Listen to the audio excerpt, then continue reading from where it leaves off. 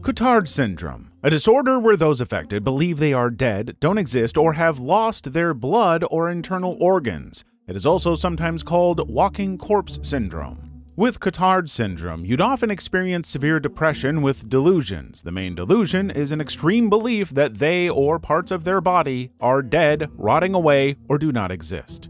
Some people think they have lost their soul or vital essence.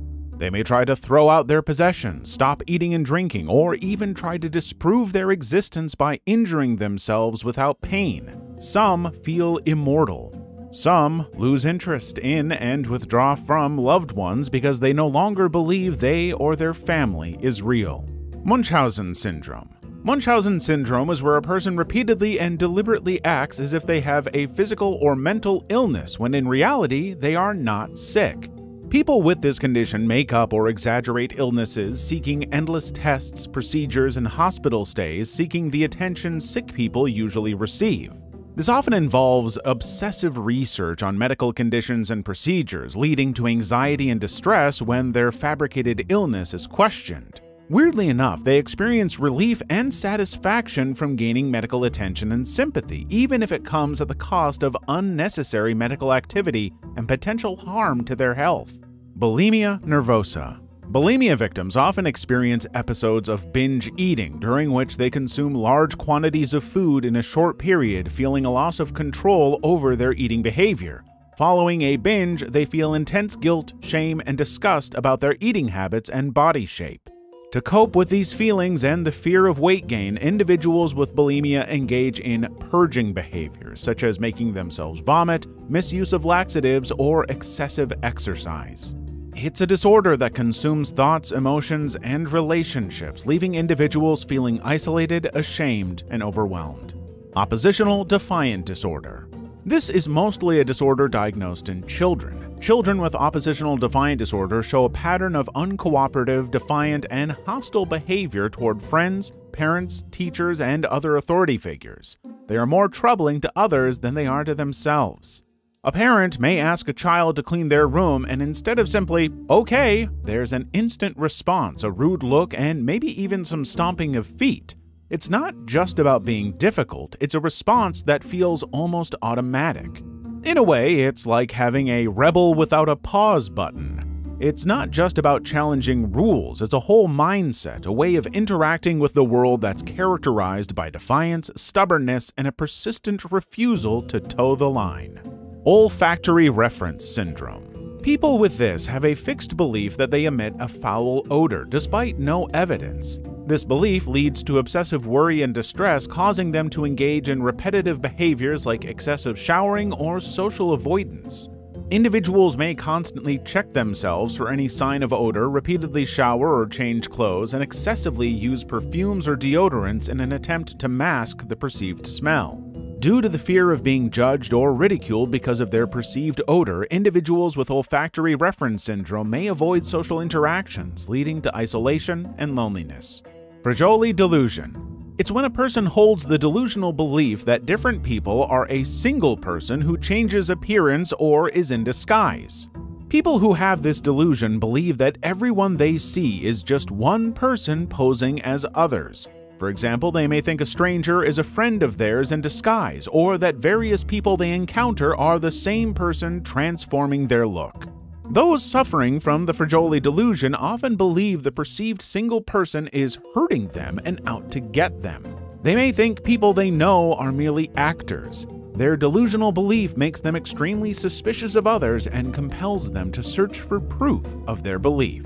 Body dysmorphic disorder. Body dysmorphic disorder, BDD, is a condition marked by an obsessive fixation on imagined flaws or minor imperfections in one's appearance which are typically insignificant to others. Individuals with body dysmorphic disorder excessively focus on specific aspects of their appearance, such as their skin, hair, nose, weight, or body shape, believing that these features are flawed or abnormal. Mirrors become both a source of torment and a constant reminder of how ugly they are. They may spend hours judging their appearance, engaging in rituals to hide or fix these flaws, and comparing themselves unfavorably to others. Agoraphobia. Agoraphobia is an anxiety disorder with an intense fear of being in situations where escape might be difficult or help is unavailable. People with agoraphobia often fear and avoid situations like public transportation, enclosed spaces like movie theaters, and open spaces like parking lots or bridges.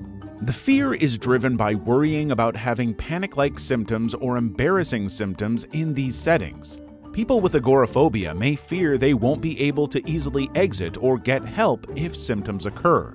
As a result, they avoid situations where escape seems difficult. In severe cases, the person may become unable to leave their home altogether. Borderline personality disorder.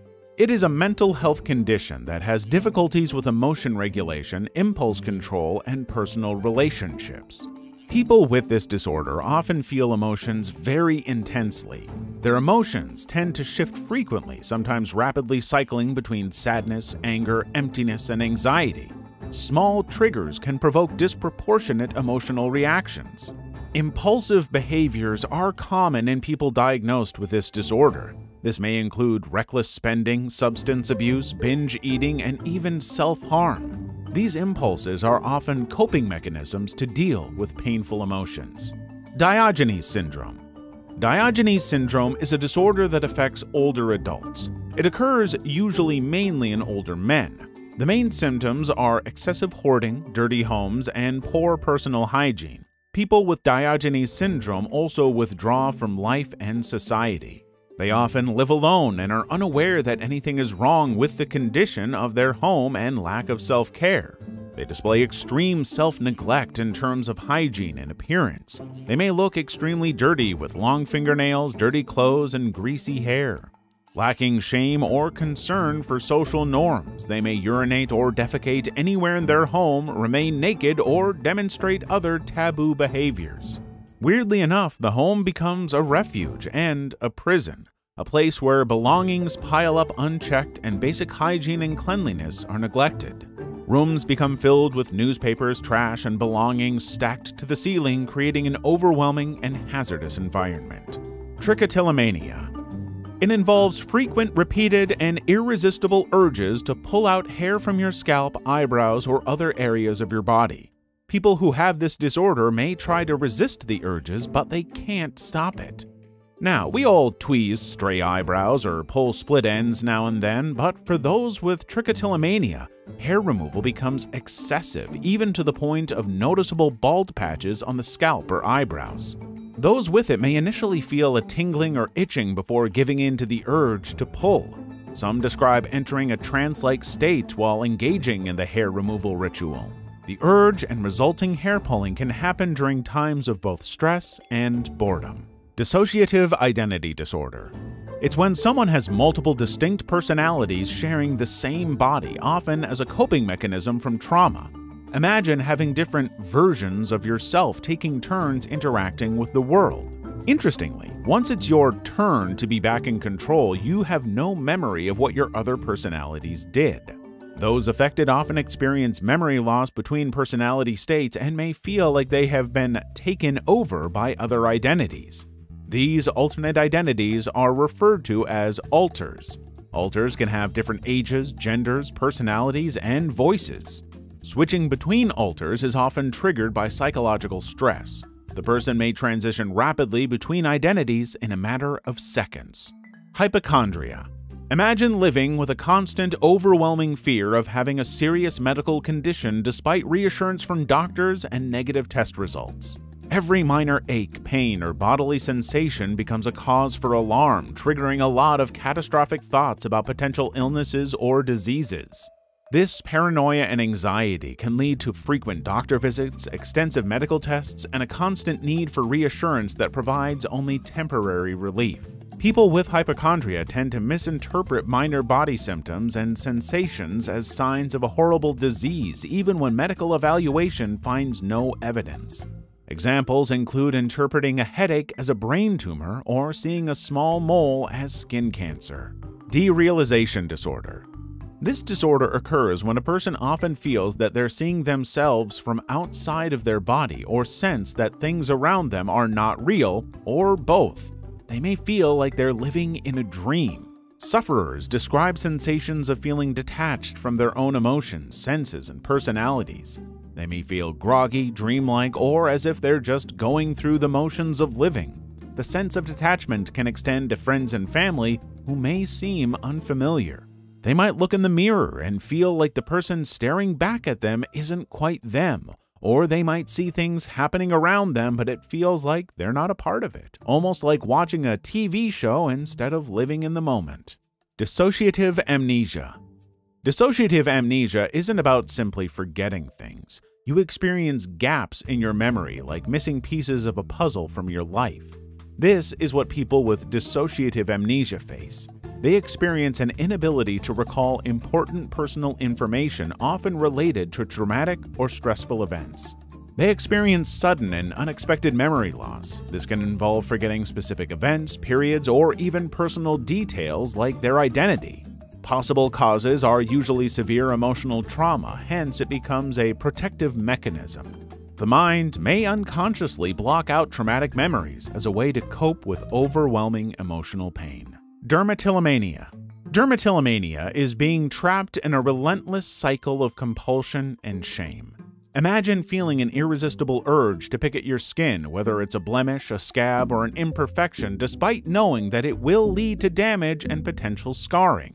The face, arms, and hands are most commonly picked at, but any body part can be affected. Skin picking is done in response to negative emotions, stress, or boredom and can provide a temporary sense of relief or satisfaction. Those with dermatillomania may pick skin for lengthy periods without realizing it, and attempts to stop picking are usually unsuccessful. The cycle of picking and healing can lead to physical discomfort, skin infections, and long-term scarring, further fueling feelings of distress and shame. Erotomania. Erotomania is a form of behavioral disorder in which an individual has an unfounded belief that another is in love with him. Previous case reports have shown that social media networks may play a role in worsening delusional beliefs.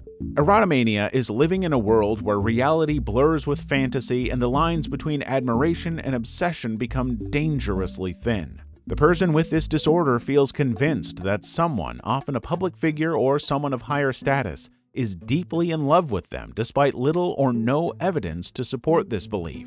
Individuals with erotomania may interpret innocent gestures or coincidental encounters as proof of the other person's undying love, leading to persistent attempts to make contact, declarations of affection, or even stalking behavior. Despite the lack of the same feelings from the object of their affection, individuals with erotomania may experience intense emotional highs and lows, further fueling their delusional beliefs.